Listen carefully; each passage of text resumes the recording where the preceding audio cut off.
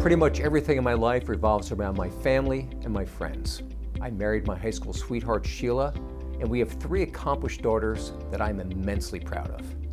For fun, I enjoy the serenity of fly fishing and the thrill of crushing the cyber competition on my Peloton bike.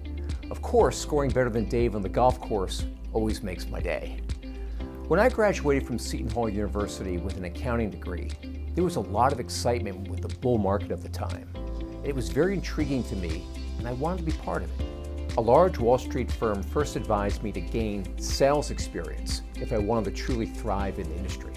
So, I began a successful sales management career at a large pharmaceutical company before pivoting back to the financial services industry.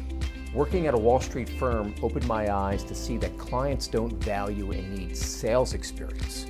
They value competence and independent, conflict-free advice.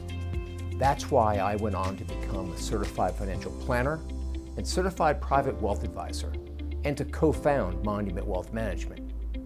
Being a financial advisor should never be about selling. It's always about acting in the best interest of your client. Being a true fiduciary is predicated on understanding what's the money for, rather than selling the investment of the day. This is a core principle of Monument Wealth Management. Our culture is a great inspiration for me, and frankly, it's fun to be part of a team that's so very innovative and collaborative. That being said, I really love interacting with our clients, providing them not just good advice, but clarity and peace of mind. Learning what our clients are passionate about, why they want to invest, and helping them navigate the financial world are some of the reasons I believe in our work. To put it simply, we're a team of extraordinary people that provide great advice and solve problems, and I love that.